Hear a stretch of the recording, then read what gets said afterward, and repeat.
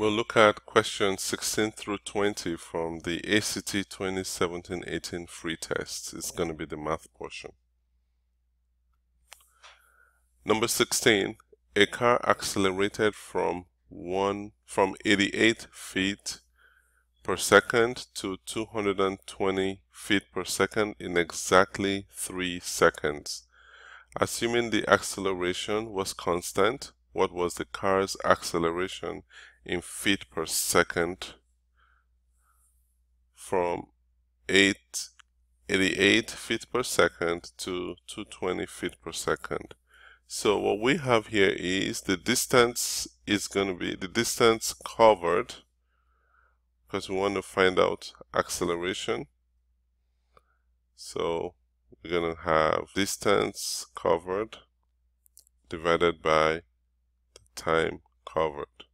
So let's look at that here. The distance covered is going to be 220 feet per second minus 88 feet per second, and the time that was covered is 3 minus 0. The reason why we have a 0 there is because at the starting point it's 0 seconds. So we have 132 feet per second. This is feet per second divided by 3 seconds. So this is going to give us 44 feet per second squared. So we have an acceleration of 44 feet per second squared. In a plane, the distinct lines A, B, and CD intersect at a point A,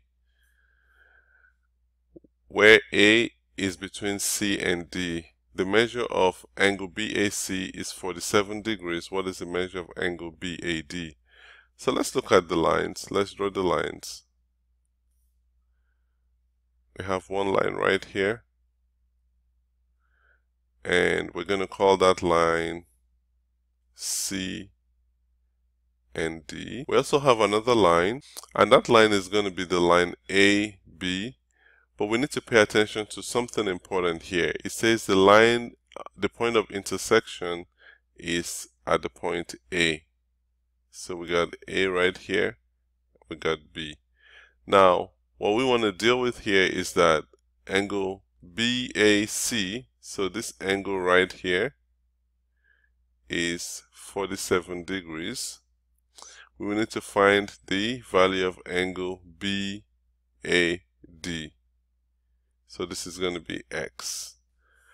So what we have is a situation where we have a straight line, and so because we have a straight line, angle BAC plus angle BAD must be equal to 180 degrees. BAC is 47 degrees, and we told BAD is X. We have the sum is 180 degrees. So let's subtract 47 degrees from both sides, and we have X is 133 degrees, and that's going to give us D here. In which of the following are 1/2, 5/6, and 5/8 arranged in ascending order? So ascending order means we're going from the smallest to the largest. And so what we're going to do here, the first thing we want to do for sure is to make sure we rewrite each of these fractions with a common denominator. So look at these 2, 6, and 8. What's the lowest common denominator for this? That should be 24, but let's see how we go about getting that. 2, 6, and 8. 2 is 2 to the power of 1, 6 is 2 to the power of 1 multiplied by 3 to the power of 1, 8 is 2 to the power of 3. So the LCD is going to be, we're going to put down 2 and 3, and we take the greatest exponent each time. We got 3 and 1. So this is 8 multiplied by 3, which is 24. So now we're going to rewrite each of these. So 1/2, we're going to write it with a denominator of 24. So I multiply 2 by 12. So I multiply 1 by 12. And then 5/6, we're going to change it with a denominator of 24. So we multiply 6 by 4 and therefore multiply 5 by 4 as well. And then 5/8, we multiply 8 by 3 to get to 24, multiply 5 by 3 to get to 15. So here's what we need to do. We're going to arrange in increasing order. So we have 12 over 24 is less than 15 over 24, which is also less than 20 over 24. Now we're going to replace these with the original fraction. So 1/2 less than 5/8 less than 5/6. 1/2 less than 5/8 less than 5/6. In scientific notation, what is 670 million plus 700 million? Now, because we're going to write a scientific notation, I'm going to convert each one to scientific notation first. And the most important thing here, well, let's go ahead and convert each one. So 670 million is going to be, let's see, we put a decimal marker here. Put a decimal marker here. We want to get to 1, 2, 3, 4, 5, 6, 7 right here. So we have 6.7 multiplied by 10 to the power of 8. Let's look at 700 million rather. We do the same thing. We want to get to right here, and this is where we're starting. So we go 1, 2, 3, 4, 5, 6, 7, 8. So it's 7.0 times 10 to the power of 8. Now when we add them together, so very important thing to note here is we want to make sure that the exponents on the 10 are exactly the same. So we have 6.7 times 10 to the power of 8 plus 7.0 times 10 to the power of 8.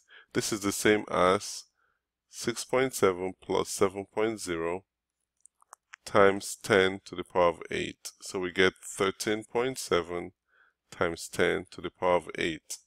Now, we also have to rewrite 13.7 because that's not in scientific notation. It's not correct that way.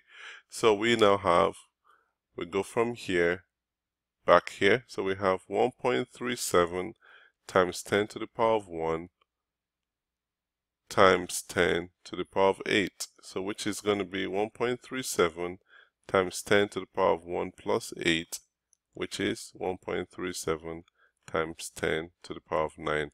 This right here is exponent rule that we're applying. So 1.37 times 10 to the power of 9.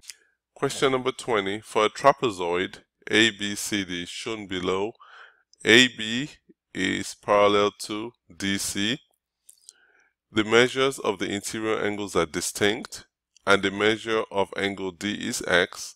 What is the degree measure of angle A? Just one of the properties of a trapezoid is that these two angles are supplementary angles. So that means that angle A plus X equal to 180 degrees. So angle A is 180 degrees minus X degrees. So we can rewrite that as 180 minus X degrees.